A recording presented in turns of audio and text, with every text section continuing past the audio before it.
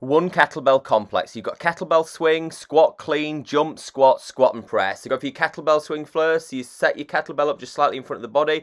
You stand up tall, kettlebell swing back, extend through using your hips. Exhale as you perform the exercise, break the kettlebell in half.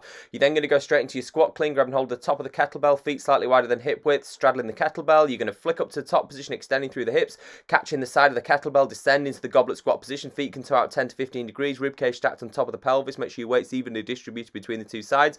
Go straight into your jump squat, powering up off the floor. Exhale as you power up into the air, breathing on the way down. Exhale as you push. Perform the prescribed number of repetitions before finishing off with a squat and press. Sinking into your squat, elbows to knees. Drive that weight up and over your head as you stand tall.